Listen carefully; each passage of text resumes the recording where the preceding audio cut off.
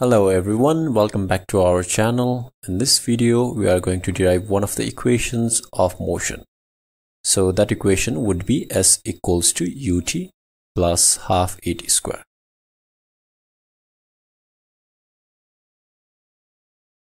So to derive this equation, we need to know two formulas of motion. One of them is the formula of distance, which is s equals to u plus v by 2 times t.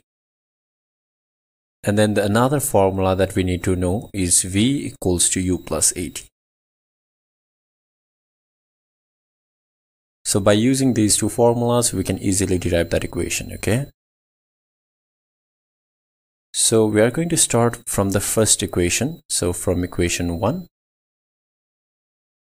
we have s equals to u plus v by 2 times t. Now, if you look at our equation, you'll notice that there is no final velocity in that equation, okay? There is no v in that equation, but we have final velocity or v in this equation. So what we are going to do is we are going to remove this v and we will get our equation, okay?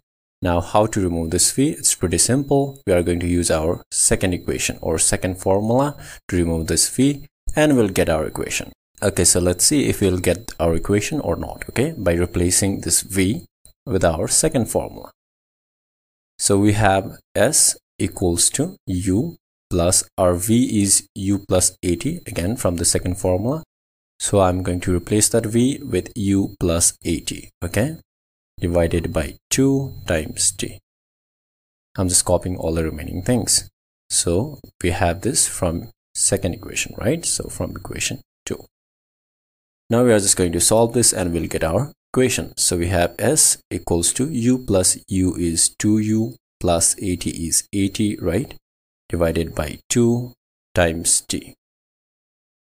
Or we have s equals to, now we are going to multiply this with our time, okay? So we have 2u times time is 2ut plus 80 times time is at square divided by 2.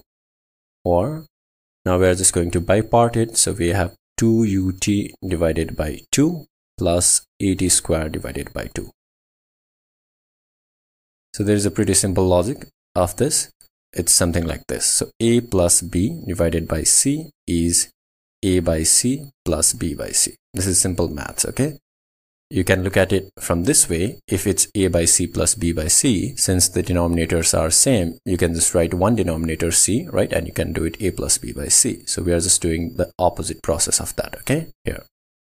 Now we can just cancel these two, right? And we can add 1 here because 1 times 80 square is 80 square, right?